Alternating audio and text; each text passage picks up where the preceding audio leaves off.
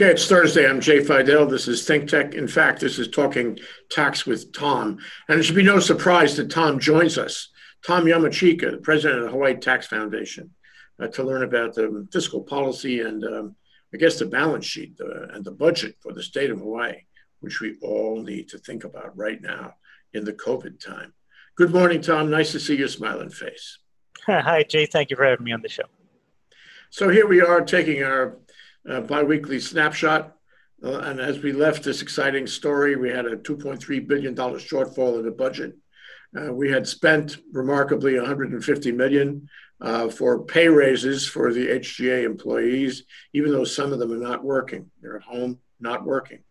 And then we had, I read in the paper that we spent $20 million for a footpath over Ala Moana, which did not seem appropriate in these difficult times.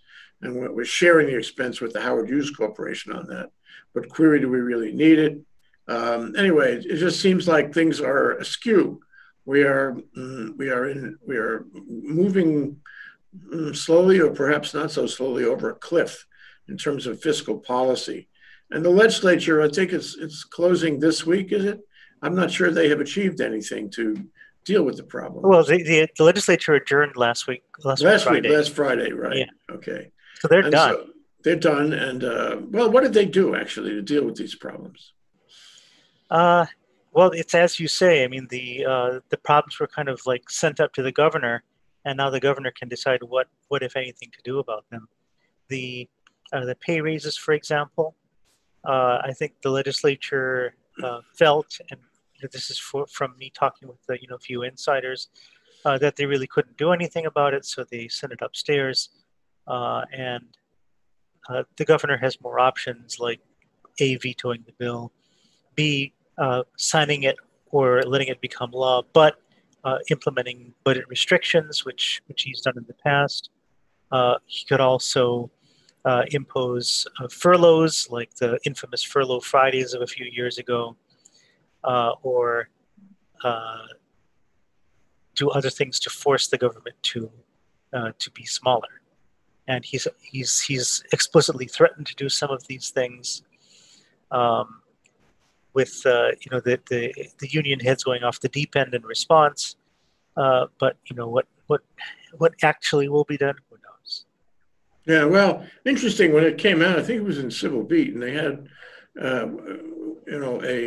guess an appropriate list of who among the legislature voted for that, who voted against it, and so forth. I guess they knew there's going to be pushback on it. And you know what? A lot of people have said to me they don't like this bill at all. They're really ticked off at the people who voted for it because it didn't seem appropriate in a time of crisis. What's your feedback on it? Well, I mean, I think you're absolutely right. I mean, there are some businesses that aren't open and can't be open. The proprietors of those businesses aren't making any income at all. There are people who have been laid off, lots of people who have been laid off. They're not getting any income, period, unless they can find other employment. And then even with their being on the street or in the unemployment lines, they're waiting for unemployment checks, and they're not coming because of the backlogs and other things that are kind of reminiscent of what state government does. Yeah, well, the interesting, I'm thinking back to an earlier discussion you and I had, is that there are a lot of state employees at home being paid in full, not doing anything. And there was an effort to repurpose them and have them work for, I guess, the Department of Labor to process those unemployment claims and checks. But they didn't want to do it, even though they're being paid anyway. And I guess that stayed that way. That never got resolved. So we never got the extra workforce. Yeah, nothing that we've heard about anyway. Yeah, yeah, that's really tragic. Yeah, I mean, there was that with the unemployment processing, the Department of Labor did set up a site at the convention center for quote unquote volunteers, and some folks actually did volunteer, quote unquote, to come into work and go there. The volunteers included people from other departments as well as legislative staffers. Oh, that's encouraging. I mean, after all, everybody tells us we're in this together. We have to work together. We have to collaborate in every way possible to deal with the crisis. And yet there are parts of state government that are not really collaborating. I also saw in the paper recently this thing about the $20 million state expense for a footpath over Ala Moana. As I recall, the total cost of that is $30 million. The Howard Hughes Corporation is paying $10 million, and the state is paying $20 million.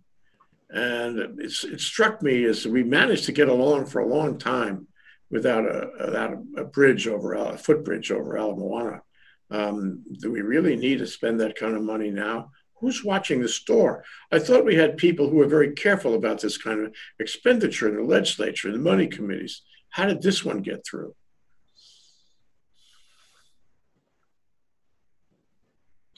Well, the budget bill is a huge document. It's hundreds of pages long, and it's very easy for something to get to slip past. Yeah. I also kind of brought attention to the Aloha Stadium. The current plan is for it to be developed by a public-private partnership. The state share is going to be of the order of $350 million. So about 10 or more times the Ala Moana footpath. And so what are they going to build? They're going to build an entertainment district. Well, it strikes me. We need to be entertained. Yeah, well, this is the wrong time for that. It strikes me that, there's this complacency and complacency. We have a major pandemic on our hands in the world. You don't have to read the paper but 5 minutes a day, and you can see, or watch any news show on television, and you can see how major this is and how threatening this is. And yet, we focus on old issues, old projects where, the advocates of the projects don't consider COVID at all. They don't consider the pandemic at all.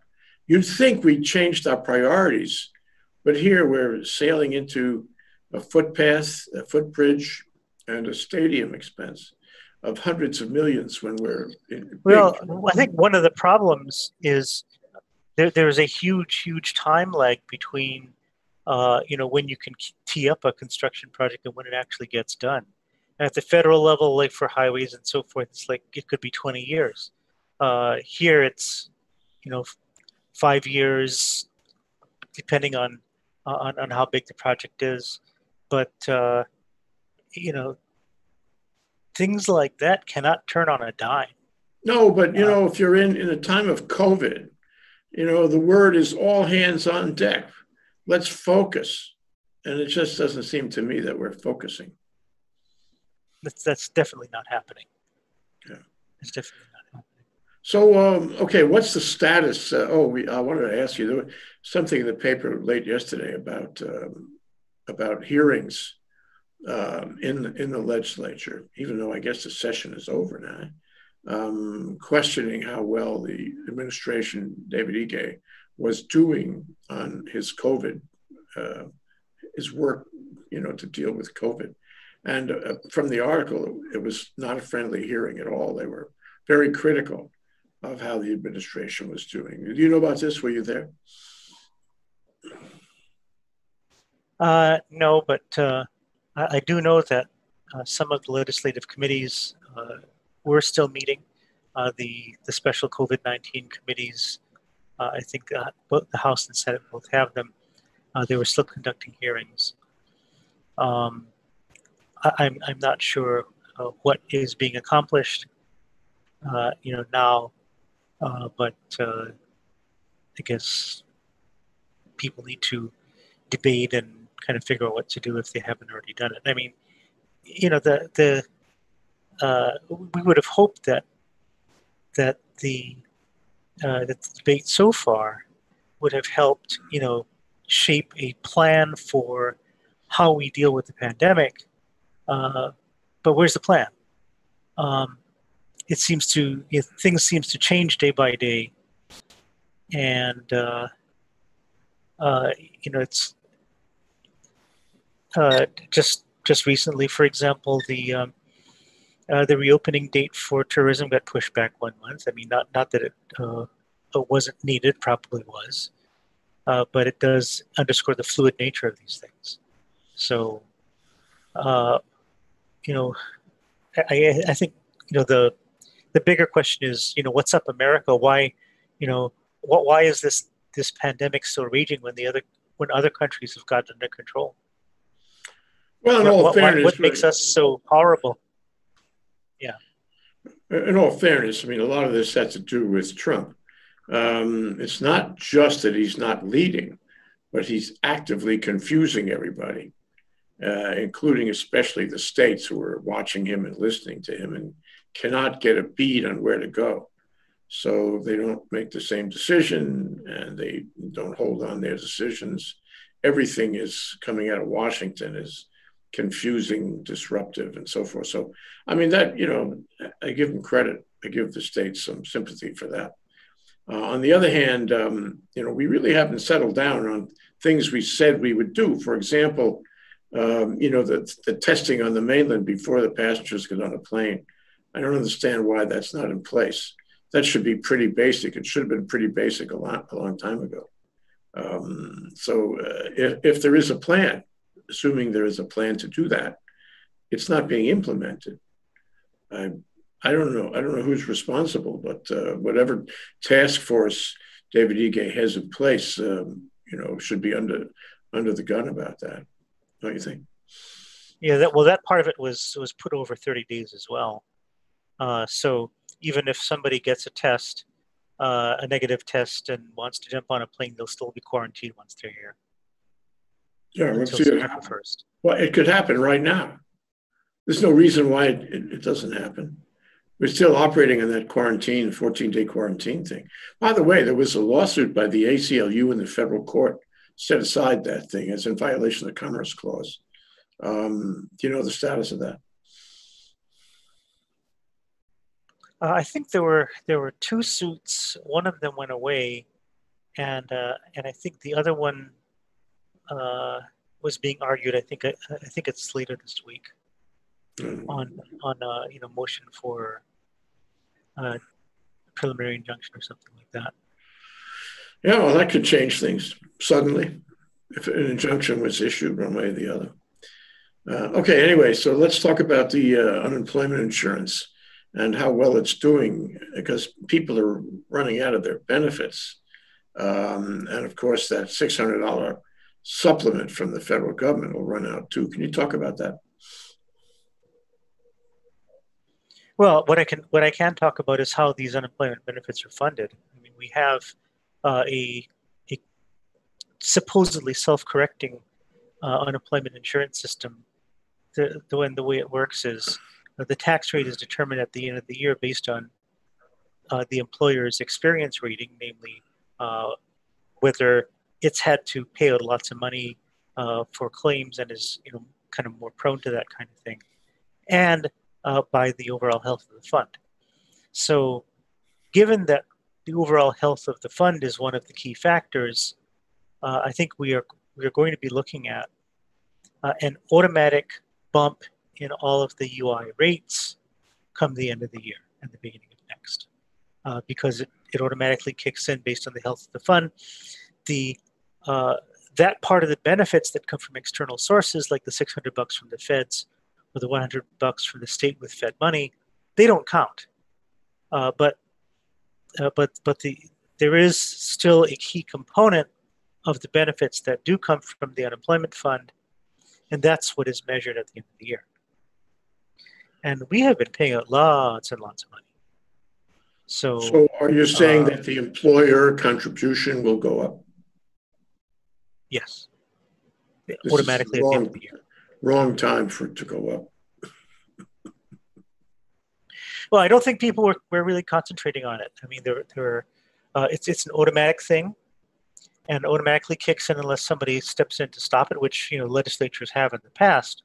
But I don't think they were focused on that this year. Yeah, and they're out of session now. And the one tax bill that that was passed during the session was one that relates to how we conform with the Federal Internal Revenue Code. So what it says is that for state purposes and state income tax, we are going to follow some of the key provisions, such as we're not going to treat PPP forgiveness as income.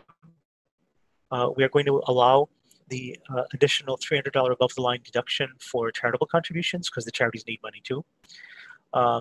We are going to allow plan loans that are in increased limits, like how the Fed does.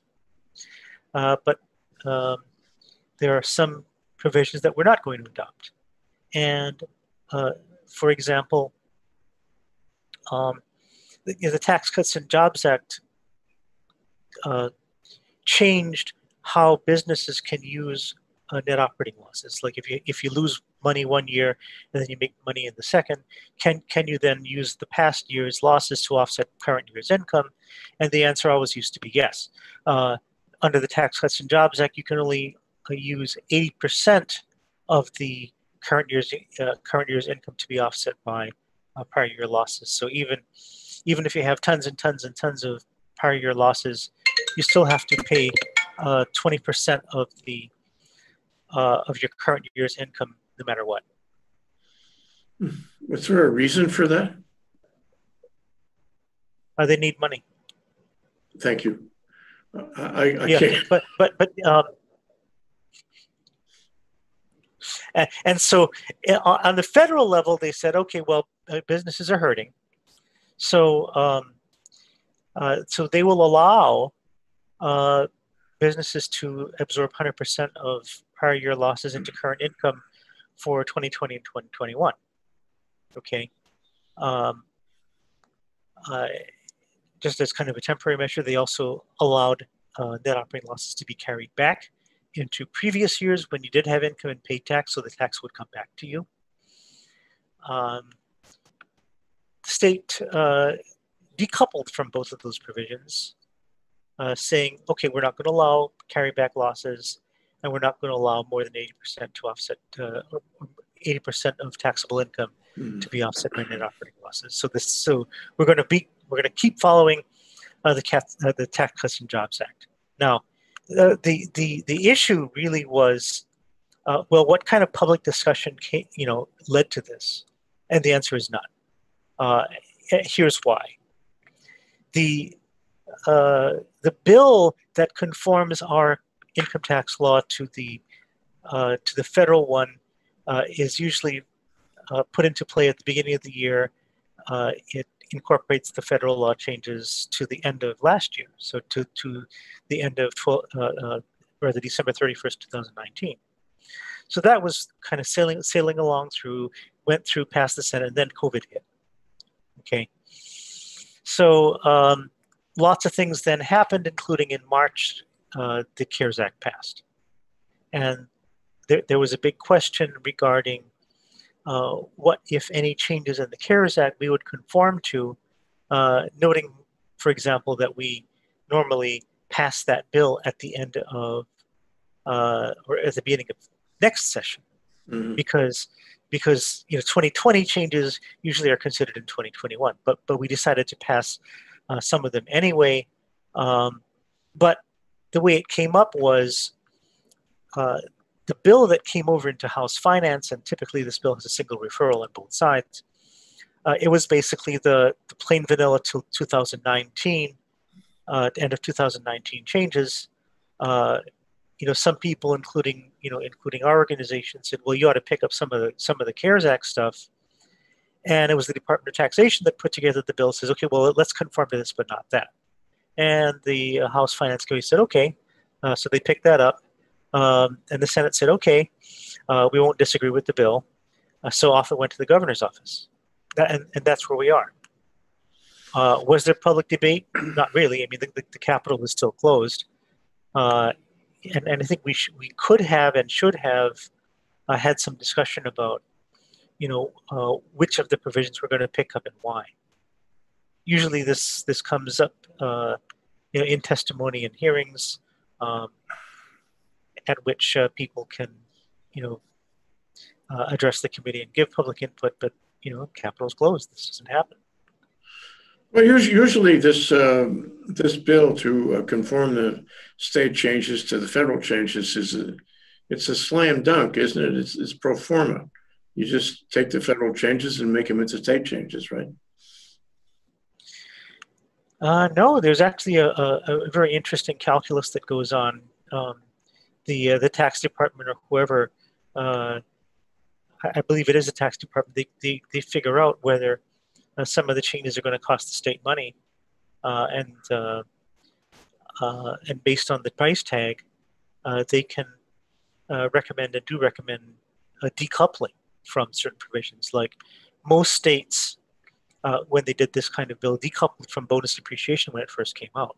We did too, and that has kind of been continued into the present day. I think we've really never coupled with the bonus depreciation enhancements, and there's a full expensing provision called Section 179.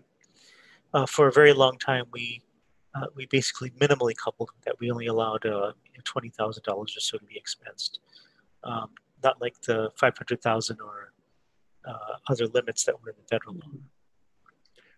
I guess my question is, ordinarily, are there hearings on this conforming bill? Yes, there's generally a hearing in the House and a hearing in the Senate. They're both conducted by the money committees. And people in the tax community come and testify? They do, yes. But not this year? This year was basically written submissions, and the Capitol was closed. Okay. And I would imagine that the state tax office recommendations were accepted as recommended. Yes, they were. The Finance Committee report says that. That's another casualty of the COVID, a fiscal casualty of the COVID. So what about other critical things? What about paying bills, like, for example, to the employees' retirement system? That's billions. And another big one is OHA. Hundreds of millions go to OHA. Are these bills getting paid now? Presumably so, yes. I mean, that hasn't changed.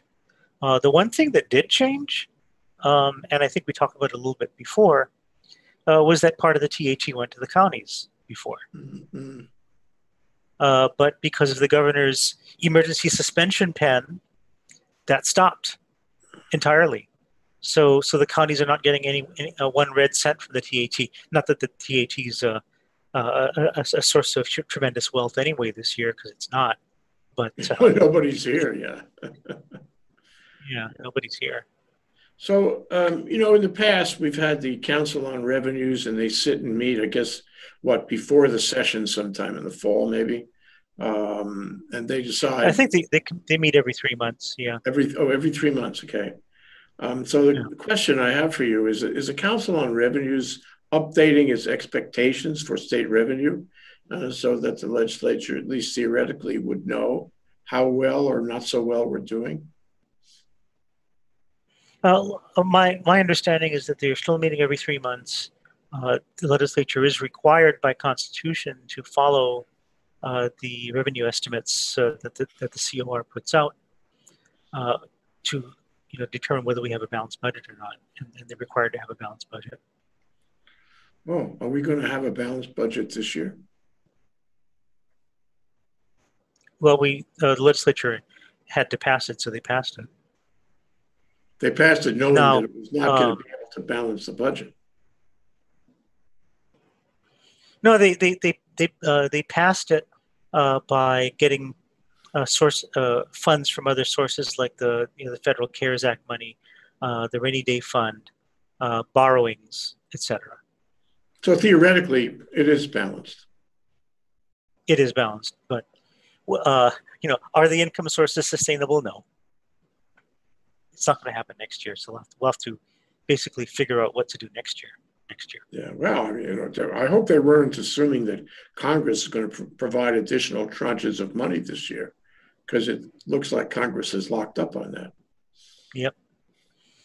What about the loans? You mentioned a moment ago that we were going to try to balance the budget with loans. Of course, that's not really income so much as a loan, but Right. you get Got to pay that it back. from the federal government. How does that work? It comes from the federal government. There is something called the Municipal Liquidity Facility. Uh, the unions have been talking about that a lot as a way to fund the current pay raises. But as the governor said, the money's got to be paid back in 3 years. So it's not a long-term solution. Yeah, well, again, there are a lot of issues like footpaths and bridges and whatnot, stadium rebuilding, And stadiums. the stadiums. Yep. And so what I'd like to do with you in the remaining couple of minutes is to try to figure out where this is all going, because I think we have a certain complacency or a lack of focus on the true priorities, which are really threatening. What's going to happen here? Yeah, I mean, there really hasn't been a focus on determining what the true priorities are. I don't think there really has been any focused discussion on that. If it has been taking place, it's been taking place in back rooms. We in the public haven't seen it, and I hope we get to see that some of that in the coming weeks. Well, let's assume there have been those discussions in the back rooms, whatever, for the lack of a steady session. What can we hope for there? We can hope for, I guess, a reasonable expectation of getting enough revenue to balance the budget. And we can, have enough money to pay unemployment claims or even extend them, and keep people solvent in their efforts to get food and medicines and whatever they need, pay the rent and all that. That would be my I optimistic view of it. Yeah, I think what's got to happen is there needs to be some discussion about where in government to cut. We can't maintain the current level of government. It's not sustainable, and we got to be thinking of what do we need and what would we like to have but can't afford. What things would be at issue then, Tom?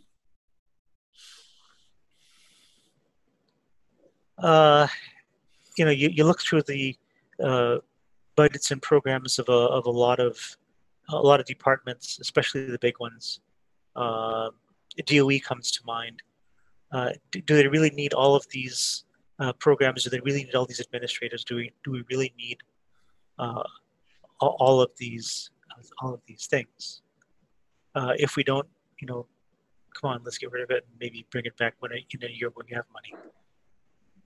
Yeah, well, there's billions involved there. Yeah, we have people who can't who can't find food and shelter. I mean, let's take care of them. Yeah.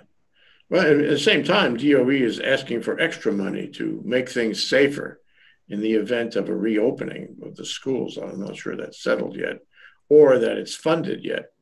But that would involve not a reduction of the money that goes to DOE, but an increase in the money that goes to DOE. Again, you have to make priority calls. Is this something we really, really need, or is it something that would be nice to have? And if it's something that would have, it's that'd be nice to have, stow it until we have some more money. Okay, so on the one side, we were looking at the possibility that there had been backroom meetings, and even though the legislature was, had a Swiss cheese kind of session, and even though that it's out of session now, there are, as you said, there are committees meetings, such as the committee to look into David Ige's plan on COVID. So the optimistic view is that they must be doing something, and they are aware of the issues that we've been mentioning here. And somehow they'll be able to pull it all together in time to avoid going over the cliff. But the other possibility is the pessimistic possibility. And if we were pessimistic to say that, well, whatever backroom meetings there were, whatever post-session or extra session meetings there were no solutions. There was discussion, but no solutions. There were hearings, but no solutions. in that event, we're left to whatever the situation is, which is it started out as a $2.3 billion shortfall. And it doesn't sound like we've actually made any progress on that. Despite the loans and the extra money, which we may or may not get from Washington, we may wind up in the hole. And this year that matters a lot because there are people who depend on the state to eat. So my question to you is, what happens on the pessimistic side? Let's assume that there have not been productive meetings by the legislature. Let's assume that you see what you get at the gubernatorial level. What's going to happen to us? Well, we're going to run out of money. And then everything stops.